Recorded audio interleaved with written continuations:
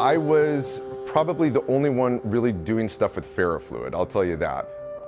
For me, it's always really nice to watch people's reactions of kind of this inquisitive, blown away sense of awe of just with the materials doing itself, because they're not able to imagine that this is actually able to do what it's doing. We haven't seen something like this very often.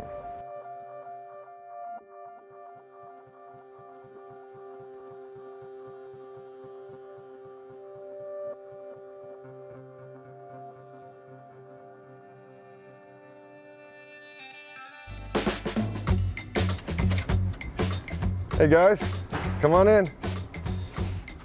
Welcome to the studio.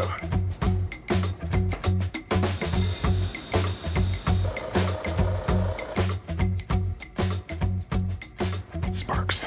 My name is Mesplé. I build all sorts of technology-mediated art and sculptures.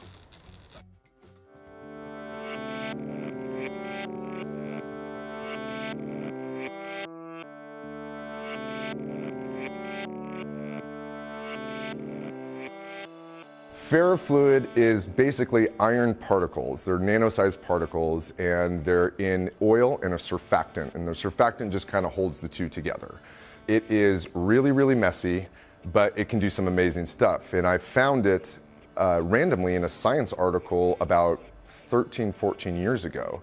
I was very much drawn to the alien-like characteristics and shapes it would make and what it looked like. I knew I wanted to do something with it.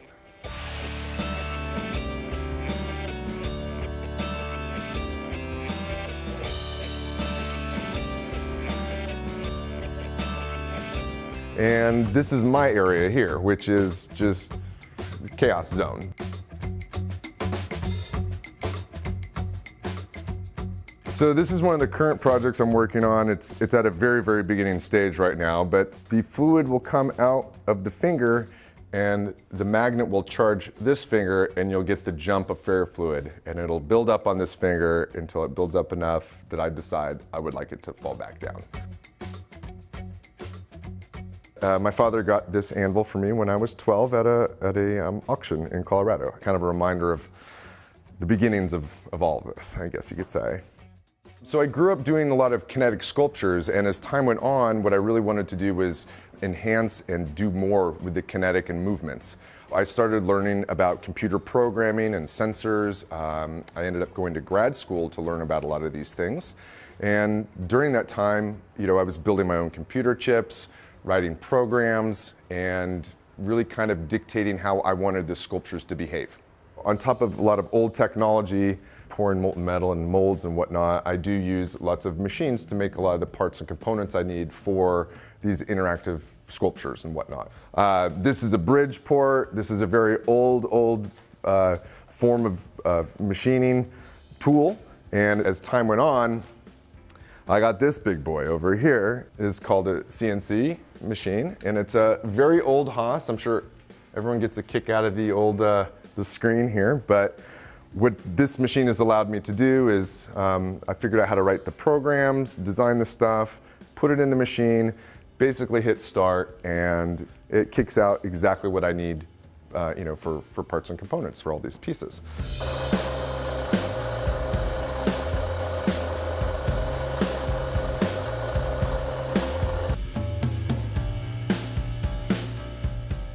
My first ferrofluid project was in grad school. I did a sculpture called Machine Affecting Effect, and it was this big sphere, and in that sphere was a magnet that would move around. And when you would walk up to it, the magnet on the inside would grab some of the fluid and move it on the outside of the sphere. And I always wanted to see this hanging, and obviously I've gotten a little bit better at building things since 10, 12 years ago. Hold on, get comfortable, guys. I gotta rotate it a little bit. What typically happens for me is I have an idea of, oh my gosh, how cool would this be if this could do this? And usually it takes me down a whole road of just frustrations and hair pulling. And once I start doing and experimenting and testing over and over and over, it kind of just naturally comes to me what the shape and the sculpture is going to be after kind of proving my concept with some of the technology side. I've never seen this hanging, and It looks pretty cool.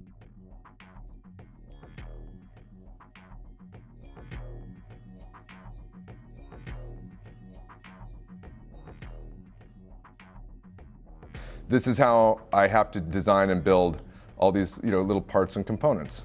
This is the huge magnet I got. So the motor right here rotates the magnet in 360. And on top of that, these slides, that enables the whole magnet down here to go up and down inside the sphere. So you could get the effect of picking up the liquid and dropping the liquid.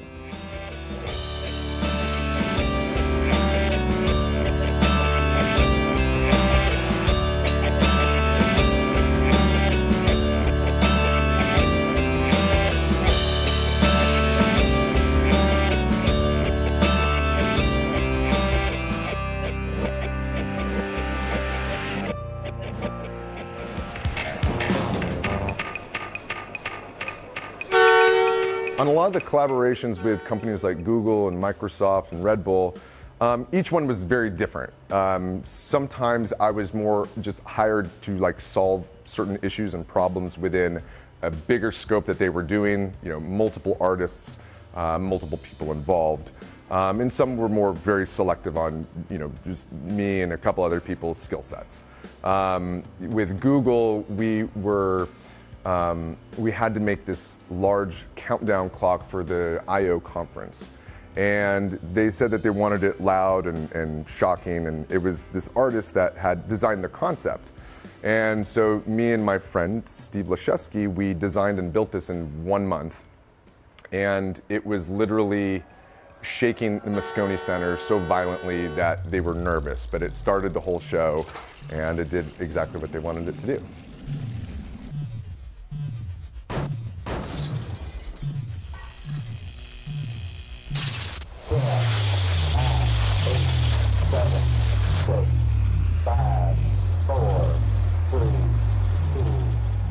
I think what I really want to accomplish with my work is just kind of blowing people away. I'm trying to use every type of material. I'm trying to really get a sense of interacting with people mediated through the sculpture, and actually people interacting with each other mediated through the sculpture. I don't even need to be there, and my job's done.